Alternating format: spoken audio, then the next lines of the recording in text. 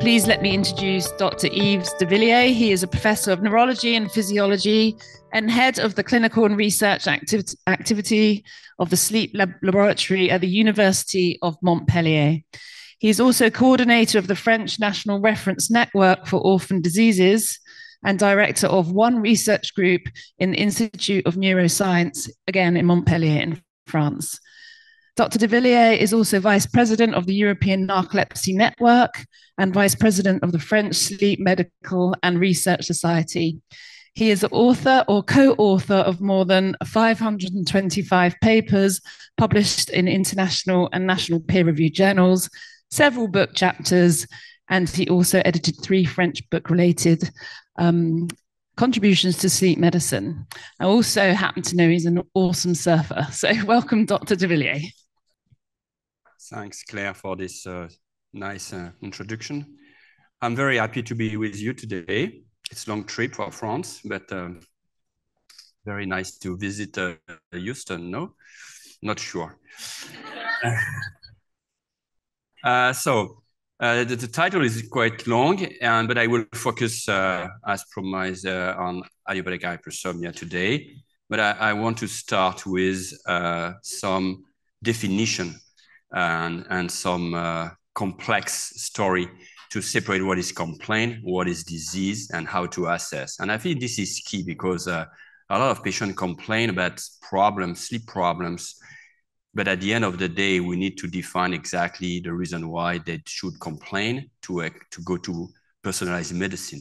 So we did this review published in Lancet 2 years ago to divide it that hypersomnolence is complex phenomena that should be divided in 2 also complex symptoms. One is excessive daytime sleepiness with a lot of different phenotype to be sleepy during the day, with sleep attacks, planned or unplanned naps, with long naps or short naps, automatic behavior, attention problem, brain fog, being the feeling of drowsiness all day long. So even just excessive daytime sleepiness is not a poor sleepiness scale above 10, is more than that for sure.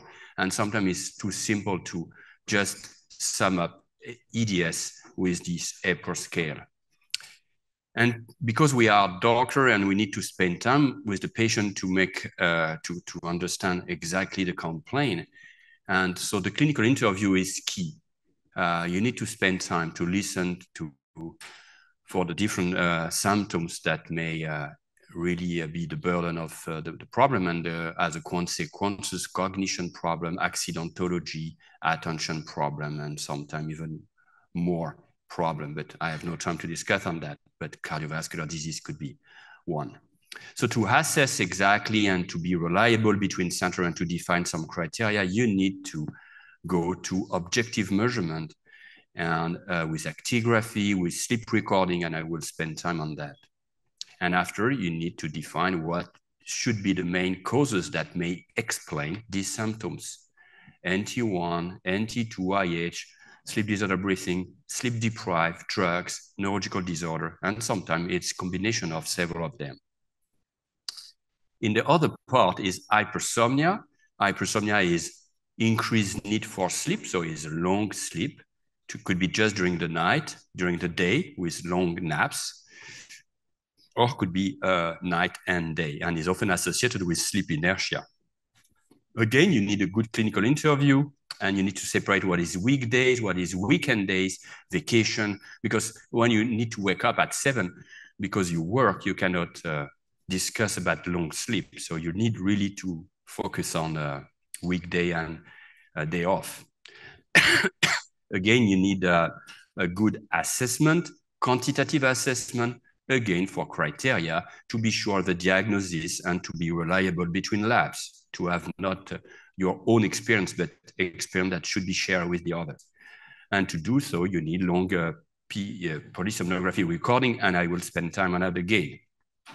And different etiology that may be associated with hypersomnia, IH, long sleepers, drugs, neurological disorder, psychiatric disorder. And to make this point even more complex, you can have EDS and hypersomnia. So it's complex, but I think it's nice not just to say that the patient is Epworth above 10, so is IH or is hypersomnolence. We need to go more in details. So we did it, this kind of algorithm to try to understand the prevalence of the problem in 16,000 subjects from general population in US with Maurice Ohayon several years ago. And the objective was exactly just what I say: excessive sleepiness at least 3 times per week, at least 2 times a day, more than 3 months without being sleep deprived. And the duration, the prevalence is 4%. If you go to naps, you need to quantify number of naps, how many times a week without being sleep deprived, and how long that it takes is 0.7. And the main sleep with more than 9 hours being unrefreshing sleep, because you still complain even if you sleep more than 9 hours, is 1.2. So it's not at all rare disease. It's a very frequent problem. So, and IH is rare disease. So where are the problem in between? So the problem is also when you want to record the problem and with different tools, and what you can expect from the tools. So to quantify excessive daytime sleepiness, there is at least 2. This MSLT, you know that, is mostly for narcolepsy because the time to fall asleep is quick, and in REM sleep mostly. And you can do the MWT, is the opposite direction, is to fight against sleepiness 40 minutes, and is with some implication for driving to be sure that you are safe for you and for the society. If we want to go now to hypersomnia in terms of long sleep, how can we measure that? So first, you need a good clinical interview to answer the big question about how much sleep do we need and how much sleep do we really sleep. This is really simple question, but the answer is not as simple as the question. And there is several answer to that. Mostly, you need to sleep between 7 to 8 hours. But this is the mean. The mean means nothing for a given subject. So you have short sleeper below 6 hours, but most of short sleeper are sleep deprived. They say, I need 5, 6, but it's not the case, because when you put patient in a bed, he will sleep longer than that. So they are sleep deprived. And long sleeper is the same, you know, they complain that they need 10, 11, 12 hours. It's quite frequent, I say 2 to 8% of the general population, but there is different phenotype as well. Some subjects do not complain on daytime functioning if they can sleep enough during the night. Okay, this is really long sleepers. Others complain of excessive quantity of sleep, but still during the day, they cannot function properly with alteration of the cognition and alertness. And this is also frequent, the patient complain about long sleep, but at the end, they didn't sleep as long as they report. And we call that clinophilia, you know, is they correlated the time in bed as the time asleep, but it's not the case. And so it's overestimated of sleep time. Exactly the opposite as we do see in insomnia. They increase the perception of the number of duration of awakening at night. So the huge heterogeneity in the sleep assessment, and if you do that face-to-face, by phone, by internet, by questionnaire, the wording of the questionnaire, and I just propose here the idiopathic hypersomnia severity scale, and I will come back on that in a minute, but here is just to show you that the 2 first items was dedicated to the long sleep in optimal condition. So mostly when you are during vacation, how much sleep do you need? And is that enough to function correctly during the day? And also for the prevalence, it depends on the target population related to the age, the gender, in context of neurological disorder, psychiatric disorder. And again, if you look for weekdays, weekend days, and so on. So that's quite complex. And we did the same with the same survey with Maurice Ohayon several years ago, more than 10 years ago. And we do see that of the general population do complain of long sleep, more than 9 hours, and with functional problem during the day in 1%. So it's not again IH, is not again rare disease, is very frequent, 1% of general population. If you want to record that objectively, that's complex. You need to standardize the procedure and to be reliable between different labs. And what we do in our lab in Montpellier, it's quite complex. But I think we have a large experience on that, and I will explain you the reason why we do so. So we start with PhD MSLT to exclude narcolepsy, to exclude OSAS, perdeg leg movement, etc., sleep deprived. And when you do have in mind that the patient should be affected with IH because of the key complaint of hypersomnolence, but cannot be explained by your first PhD and MSLT, we ask the patient to come back. We do the PhD and modify MSLT. The patient cannot sleep more than 1 minute.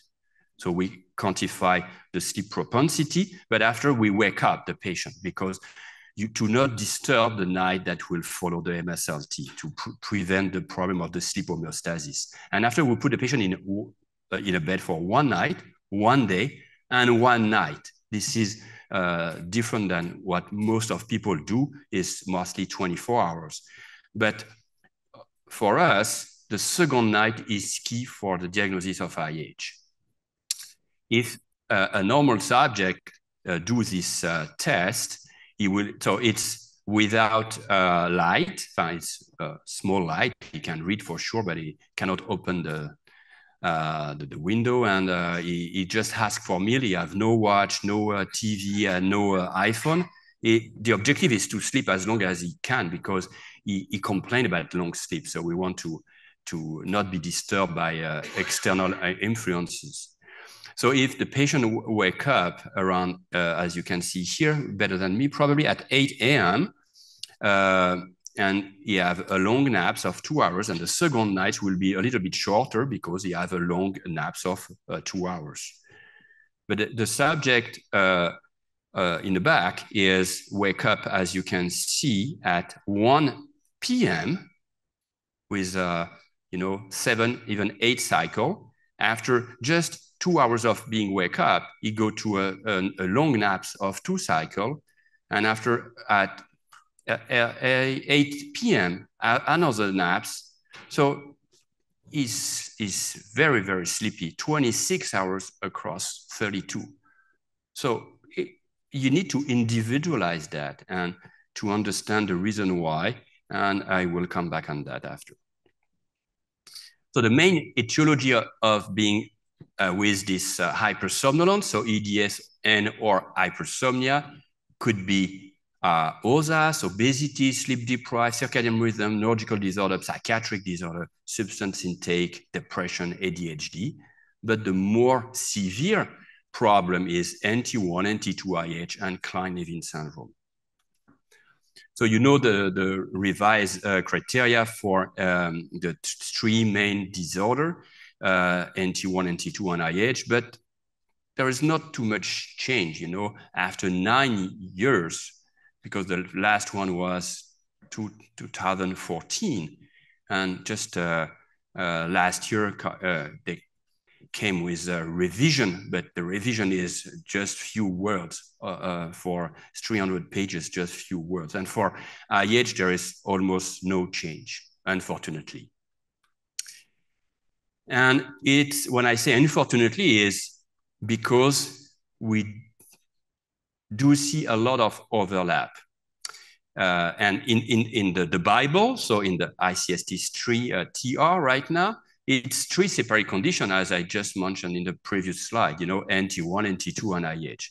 But in reality, it's not correct because we do see a lot of overlap. So NT1 is with cataplexy and orexin deficiency completely on the left part of the figure.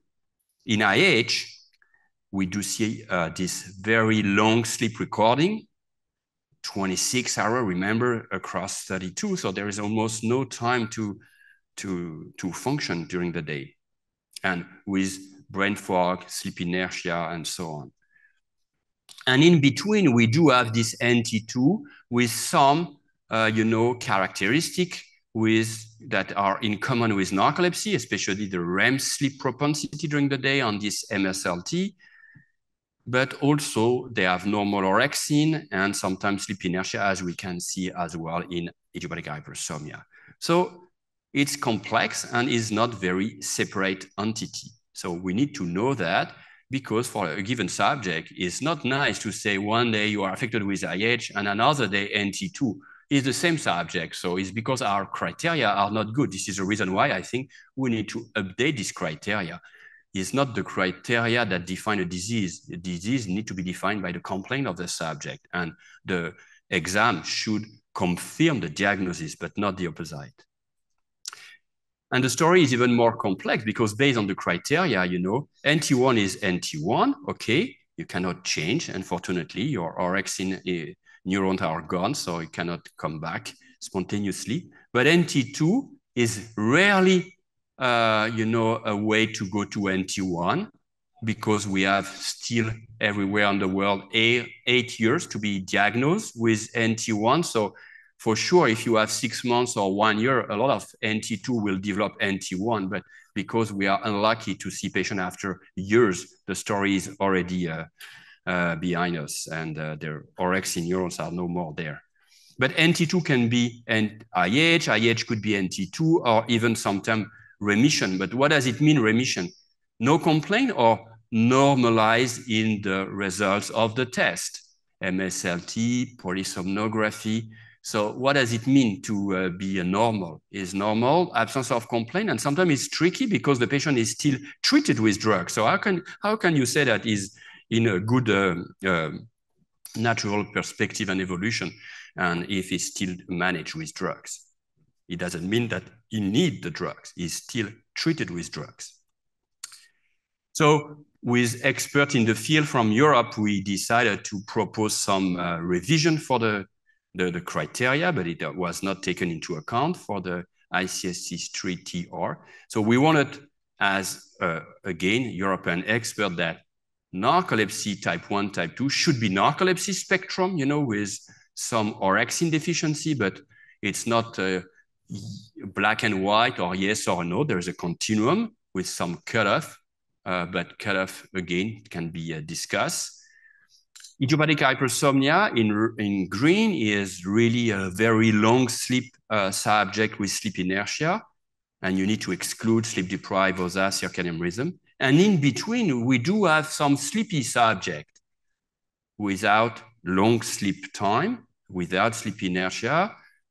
And for this subject, it's probably more the subject who may change time to time, because we are not able right now to really make a good diagnosis with the tools we do have to be sure of this entity. But the problem is to change the name for insurance company. And so at the end, they didn't accept to revise that. But I think it's more close to reality, to the complaint of the subject. Is narcoleptic, because when we say it's type 1, type 2, especially in US, nobody do TAP in routine to measure orexin. So it's very hard to say you are type 1 orexin deficient if you did not measure orexin. So you come back to with cataplexy and so on. And for sure, we have some links with depression, with fatigue, with attention problem. So I think we need to think a little bit out of the box and not just to update the criteria, just to think about NT1, NT2 IH is something more with a continuum. I will not spend too much time on NT1 because it's not the topic of today, but is the disease we know a lot. EDS, cataplexy, biomarker with orexin, HLA. The MSLT is quite nice to diagnose this patient. And so we want to do exactly the same for IH tomorrow or in the next decades. And I have no time to go there. And we do know, as probably all of you know as well, this orexin deficiency in the brain. So it's mostly related to autoimmune disorder in humans compared to several species with mutation in the genes of the receptor 2 of orexin. And what is nice on the right is, as you can see, typical cataplexy are mostly associated with low orexin level, okay? Typical cataplexy, we do know what that means in terms of the trigger, the duration, the frequency, and so on. But as you can see, 10% probably are above the threshold of 200 at that time. It was performed 15 years ago. If you go to narcolepsy without cataplexy, it's the reverse. You have 20% with orexin deficiency and 80% with orexin normal. So you cannot really predict for a given subject what will be the level of orexin in narcolepsy. But in IH, it should be normal. If not, it's supposed to be within the spectrum of narcolepsy. But again, to be sure of that, you need to measure orexin, because tomorrow that will change the way we will manage the patient, certainly. And orexin is very important because it may help to understand why you are sleepy or why you are awake in a balanced way, what we so-called the flip-flop model. And it's nice to know that orexin will promote the activity of monoaminergic neurons in the brain, histamine neurons, norepinephrine neurons, serotonin neurons, and when they are active, that explain why you are awake. In contrast, when you are asleep, your GABAergic neurons in the VLPO, so in the hypothalamus, anterior hypothalamus, will decrease the firing of this orexin and monoaminergic neurons. So that really explains why you are sleepy, why you are in trouble. It's not just orexin. Orexin is in green, but there is a lot of other players. And what is of interest is because it's the treatment for tomorrow, to target exactly what you need and what you want for a given subject, again, to go to precision medicine. So where we are for narcolepsy is complex, genetics, environment, to explain why there is no more orexin and to look for the consequences of having no more orexin. So, but for IH, where we are and where we should go. So it's often young female for several reasons I have no time to explain. Mostly is familial cases, but it's not well studied, unfortunately. And for the clinic, there is 3 major symptoms that I try to convince you already. EDS, prolonged nighttime sleep, and often associated with prolonged nighttime sleep, sleep inertia. To quantify that, we propose the idiopathic hypersomnia severity scale that is able to assess the 3 different symptoms and not just Epworth Sleepiness Scale that is for everybody, sleep-deprived, OSAS, narcolepsy. So it cannot fit with exactly the complaint of the subject.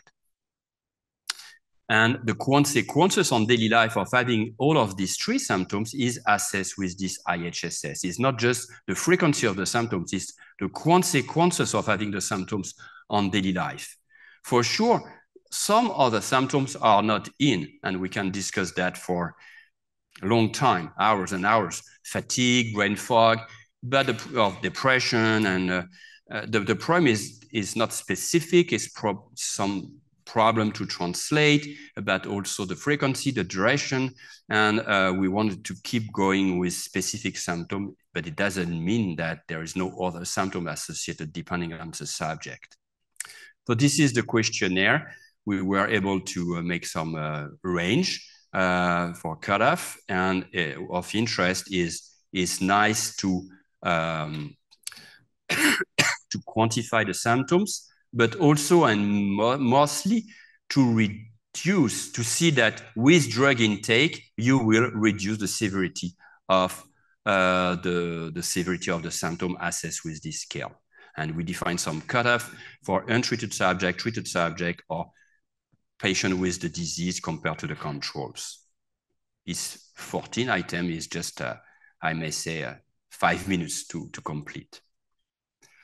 So this is based for a clinical assessment, and after how to diagnose the patient. You cannot just diagnose with a complaint.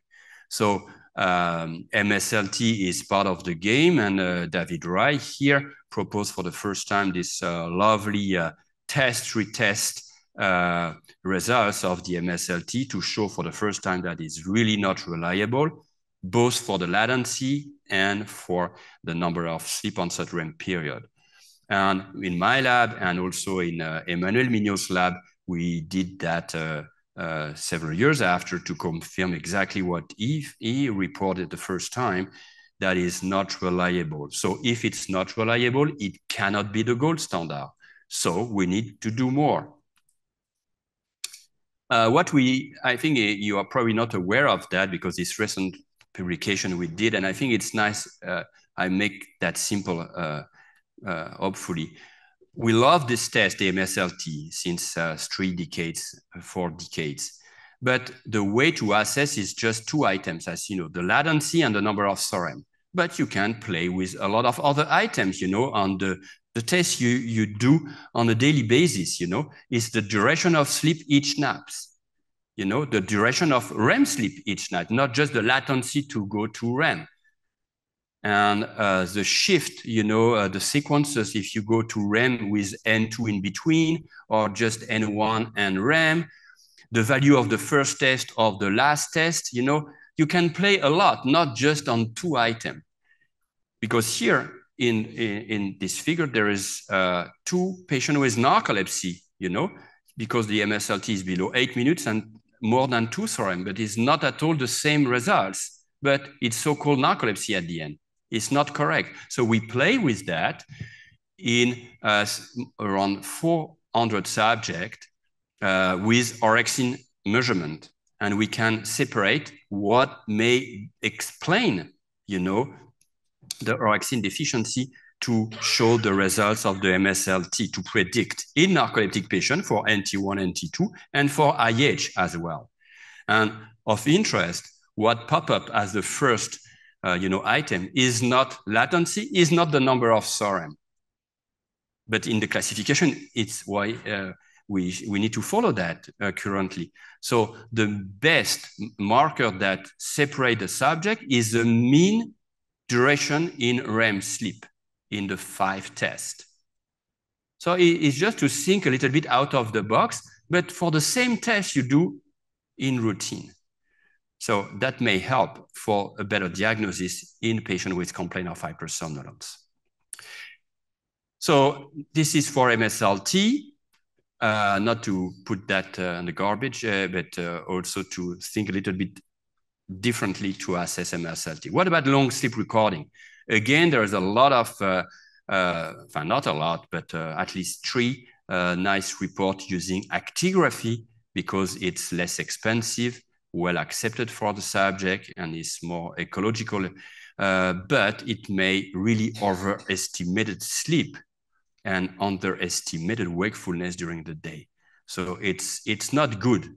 And also it's not standardized in terms of the items and you will put for the different threshold.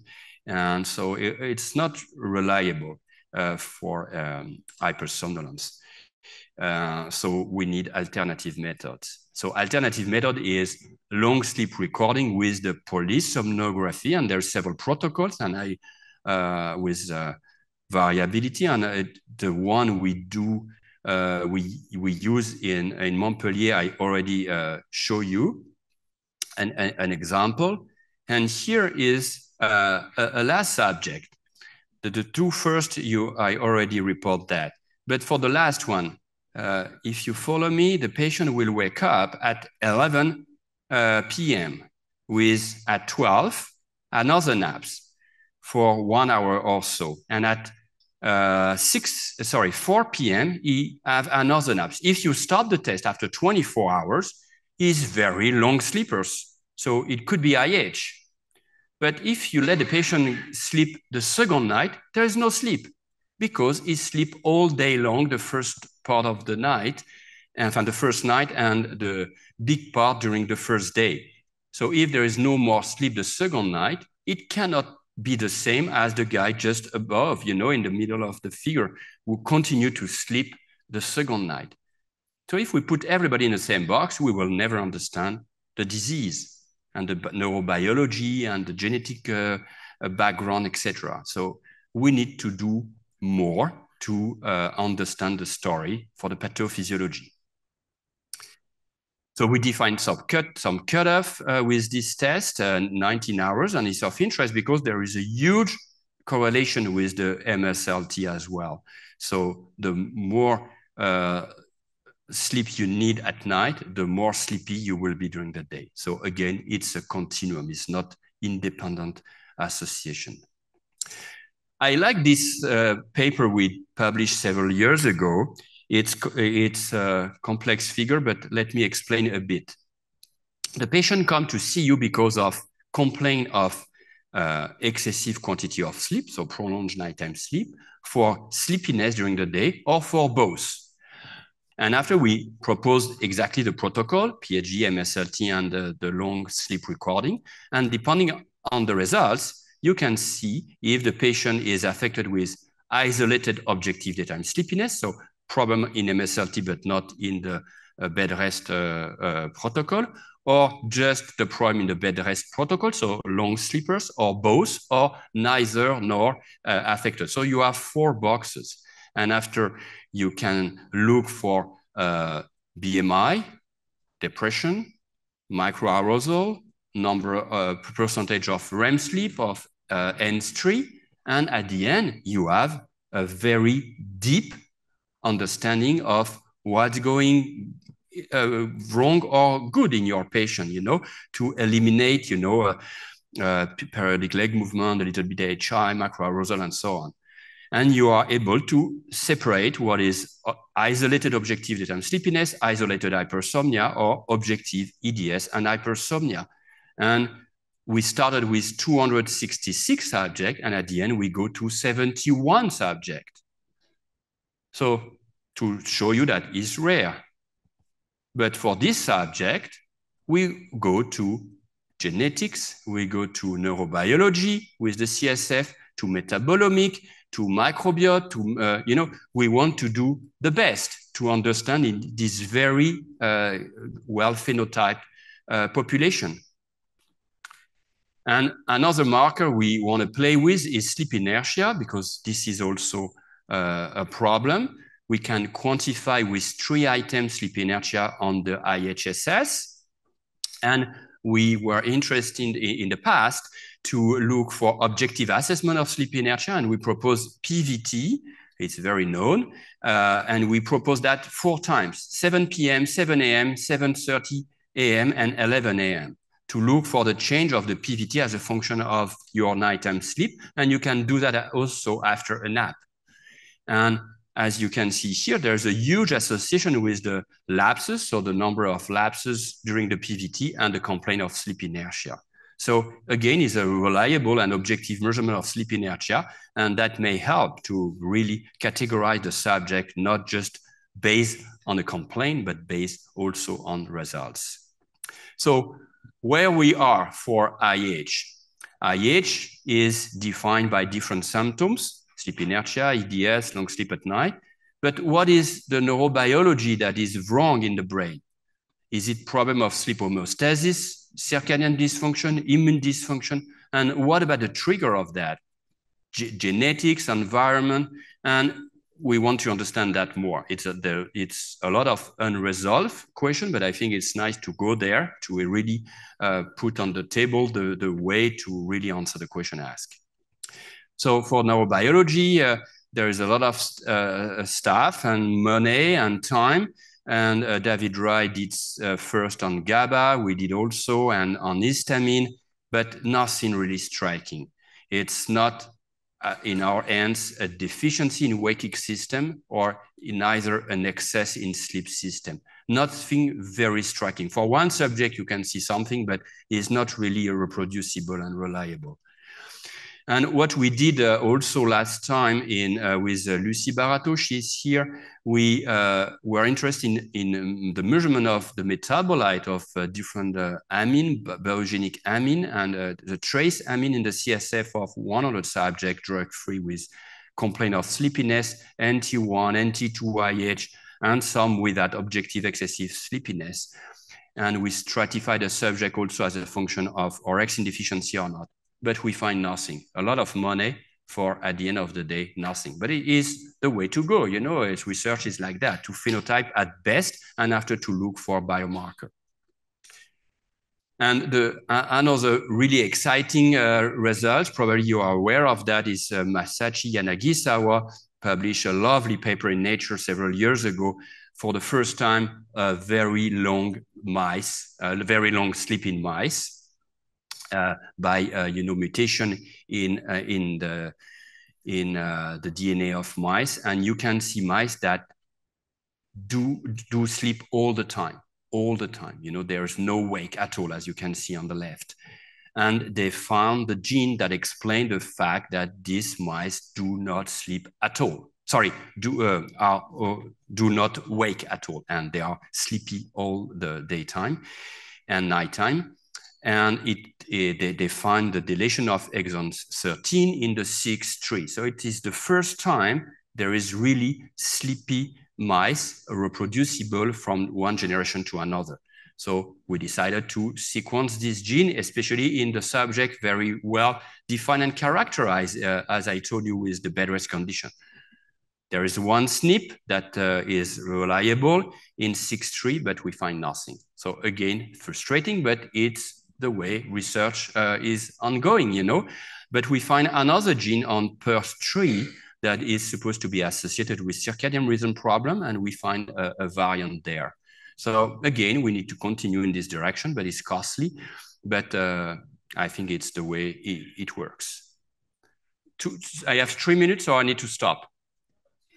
2 minutes, okay. It's just to go to treatment intake, because I know that Kieran Maskey already did it, so I don't want to spend too much time, but the big effort to understand the pathophysiology, the phenotype, the diagnosis is at the end of the day to help the patient to go to personalized medicine.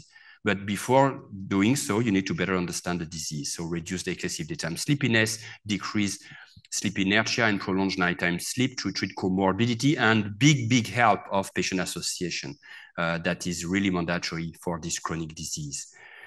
And for narcolepsy, we have a lot of drugs, fortunately, but for IH, there is just one drug available in US and even not one in EU. So just the Xywav. And that's of interest to understand how drugs works based on the mechanism of action. When you give a drug, is for which reason. And so there is some review to show that it may work, but not very actively, because it may just works on excessive daytime sleepiness, the drugs we do have for narcolepsy, except the low sodium oxybate. And this study, you did see that several times probably, is the first time we do see that there is an effect on ESS, IHSS, and sleep inertia. So it's the only drugs, oxybate, the mechanism of action, that works on not EDS, but different symptoms of IH. And the perspective in the field is really to go to good benefit-risk balance, to go to different assessment with different questionnaire and different time to listen to the patient. And what about new medication that may help the patient in a couple of years? We did a study with sodium oxybate with polysomnography and MWT, and I will present the data on Tuesday.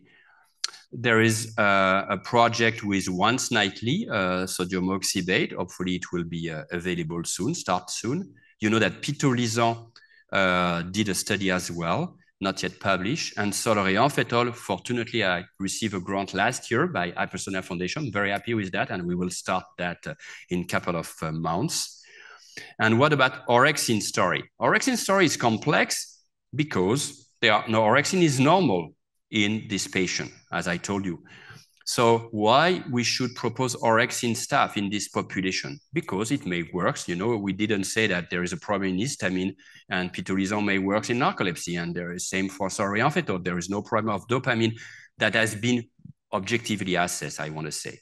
And there's one study with TAC925 in IH that show that it may work on MWT in very few subjects crossover, just 1 day. So it's, to be cautious, just 1 day mean not nothing, but it's just go and no go to say you can continue.